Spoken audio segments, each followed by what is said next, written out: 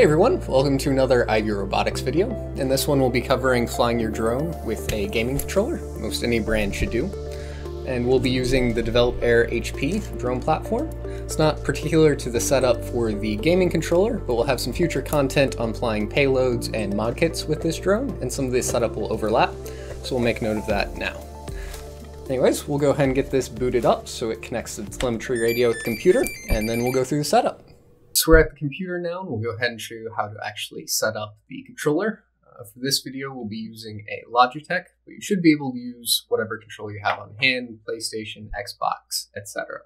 Now, it is important to note, not all computers come with the proper drivers, the FTDI drivers you need, so you may need to install those. We'll have that linked in the description. See the page here, and you can just follow through the installer. It should be very simple to get set up and have everything you need. Once that's done, the other thing we need to take care of before moving on to the actual controller is some safety parameters.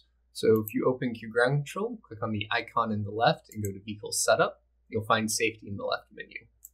Once you click on that, you can see you've got quite a few options. The ones we're particularly interested in are the battery failsafe. Recommended would just be an RTL or return to landing. So the drone will return to the landing point if the battery drops too low. And then also activate the geofence. That'll keep your drone from flying too far away from your starting position. You can set both altitude and radius restrictions. So with this safety setup complete, we'll go ahead and set up the controller. Now, you will need a different software than we've been using, Mission Planner. We'll have the installation for that linked in the description. Once again, it is a installer, easy to follow through. Just go here and download the appropriate link for your operating system. Once you have that installed and opened up, you should be greeted with a window like this one. To configure the joystick, you go to Config, and then you'll find Joystick Setup about halfway down this menu, this green button here. Once you click on that, it'll take a minute, and then it'll load this separate page.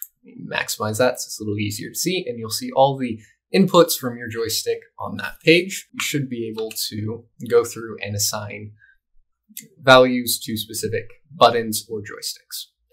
So to do that now, the ones you'll need to fly are RC 1 through 4, and it has an auto detect feature. Once you hit that, it'll bring up this warning here. And when you hit OK, as soon as you move something on the controller, it'll assign that to that RC channel. And you'll just repeat that for all 4, assigning the joysticks to the corresponding controls on the drone you want them to be. So we'll go through that now, hit OK again, move to the right. We'll auto detect for the second joystick, hit OK, move it up, and then again, OK, and move it to the right. And now that has all 4 RC channels mapped, which is everything you need to fly. In a later video, we'll be covering using some of the other inputs, buttons, etc. to control a servo, and some other mod kits. But for now, that is all you need to fly. All right, so now we're going to go ahead and take this out to the field and show you an actual flight using the controller.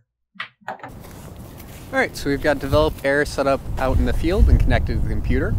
So now we're going to go ahead and enable the joystick. So with the joystick all enabled and the drone ready to fly, we're going to go ahead and take off. So first we'll arm it, and we'll throttle up. Then we'll go forward, backward,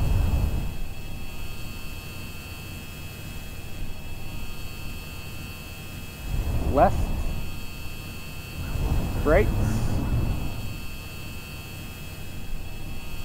Go ahead and rotate.